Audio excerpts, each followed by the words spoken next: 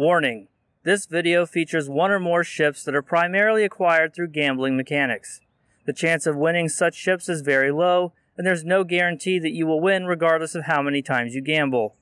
If you think you might have a problem with gambling addiction, please stop the video and seek help immediately.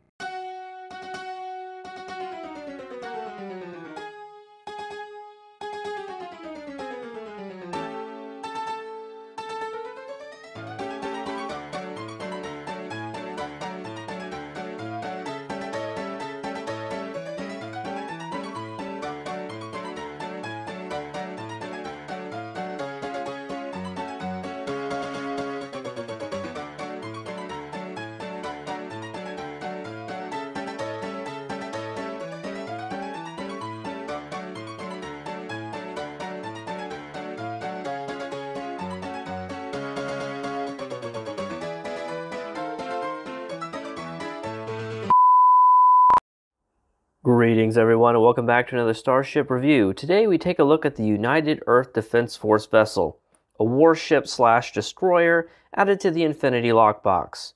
This, let's call it a ship, featured in Season 3 of Discovery when the crew returned to Earth, only to find out that the Earth had left the Federation and Starfleet. Earth had become very isolationist, which is not very Roddenberry or Star Trek, but that's not what this video is about, and turtled up, placing a huge shield around the Earth. Thematically, this defense platform cosplaying as a starship is right on the money, right down to the emphasis on shields given to the Triton console. Before we get there though, let's talk about the ship itself. The UED vessel, and I can't think of a better name for it as a shorthand, has the rare distinction of 2 commander seats, with a 4-4-3-2 layout. One of the commander seats is also a command spec, making it a full command ship, complete with inspiration mechanics. The other is a universal commander seat, allowing for a huge combination of BOF abilities that would be simply impossible on virtually all other ships. Aside from the obviously useful stuff like call emergency artillery and concentrate firepower, you can also run gravity well rank 3, attack pattern beta 3, or mine dispersal pattern 3. If you really wanted to tank, you could even do reverse shield polarity 3. The flexibility and power is not without drawbacks, however. Having only 4 seats means that you lose a bridge officer and their associated traits. This amounts to a loss in crit chance and severity or Cat 2 damage, depending on the BOF. Even if you use the universal commander seat for science, the lieutenant commander engineering seat makes it difficult to get as many control abilities on the ship as you might want for things like unconventional systems or even synthetic good fortune, assuming they ever fix it. Still, it has 5 tactical console slots and the best mastery package in the game, and the upsides are not only substantial, but also quite unique. Long story short, this is a damn good ship. Oh, and it also has a sick animation for rock and roll, the clicky you get for having pilot as your primary specialization. Let's talk about accessories. First, the console, Mobile Defense Net. The passives gives you maximum shield power and shield capacity. The clicky causes you to take a maneuverability hit and project a dome centered a few kilometers behind you. This dome grants allies shield buffs including reduced bleed through, hardness, and regen per second.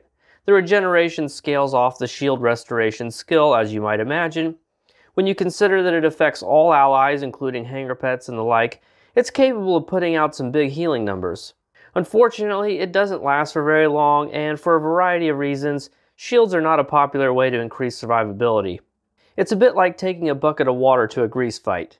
The trait, Interlaced Emitters, gives a buff to your target when you use a shield heal bridge officer ability that redistributes shields, increases hardness, and makes them immune to shield drain for 6 seconds. Starship traits are extremely precious, and this one just doesn't do enough to find a home in my opinion. The uptime on the shield drain immunity isn't a game changer for shield tanking, and a game changer is what would be needed. There are simply too many incentives to focus on hull and hull restoration over shields. Let's talk about the ratings. In terms of performance, it has to be 5 stars. The full command spec, universal commander seat, destroyer mastery package, and excellent console layout are all too strong to ignore. It's probably not going to take the #1 spot on the leaderboards, but it's definitely a top shelf contender. In terms of ship score, it's got to be 5 stars. This is one of the most thematic ships they've released in a while, for better or worse. I personally like the idea of a starship that's basically a space station, but I understand other people don't. The rock and roll animation is amazing, and I wish that they had used it for when you're at full impulse. Normally, I'd take a point off here for it being a premium ship without 2 different specialization seats, but the other stuff is just so good, I'm kind of look past that. It has 2 unique animations, and both the console and trait align to what the vessel was about on the show. In terms of accessories, I'm only going to give it 2 stars. Although heavily thematic, the console is a solution in search of a problem, and the trait is just weak and unimpressive. There's no experimental weapons, hangar pets, or other goodies to sweeten the pot either.